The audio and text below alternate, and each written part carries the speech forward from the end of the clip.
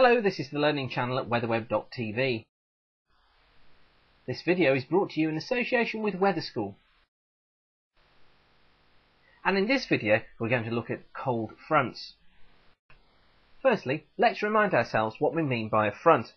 A front is simply an area which marks a boundary between two air masses.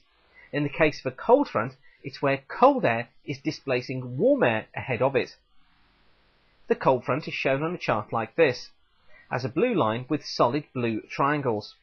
On a black and white chart it will be shown as a black line with solid black triangles. If the triangles are hollow, that means a front above the surface. The triangles point in the direction to which the front is moving. Rain surrounds the frontal system like this.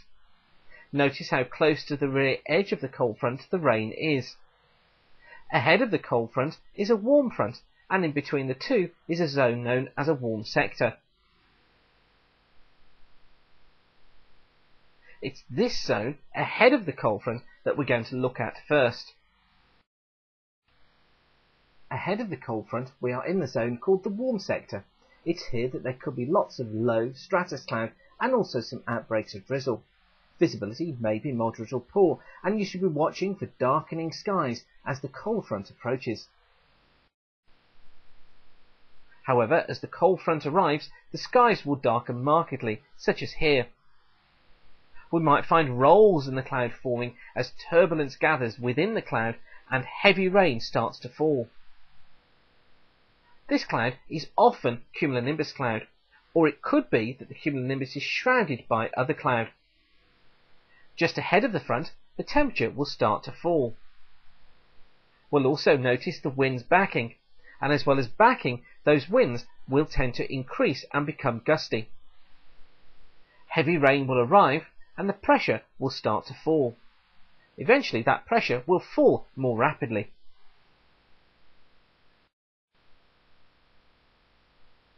Now we get to the zone of the cold front itself.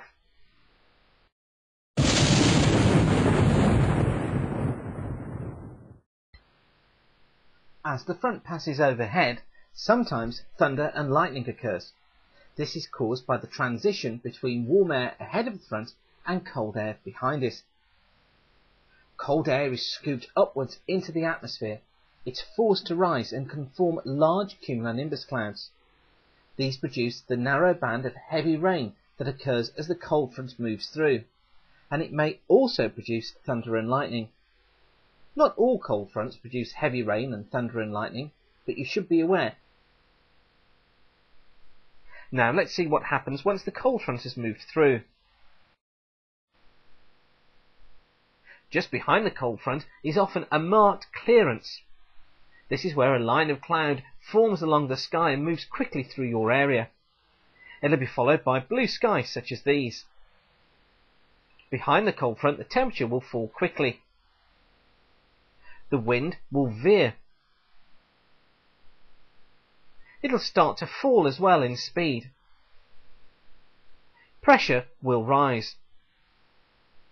Often we can get 1 or 2 hours of fine weather behind a cold front.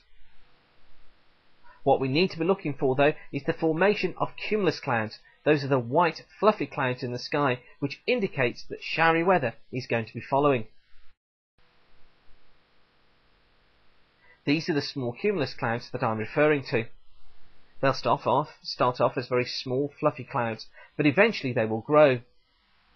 They'll produce showers as well. Those cumulus clouds may well build into large cumulonimbus clouds.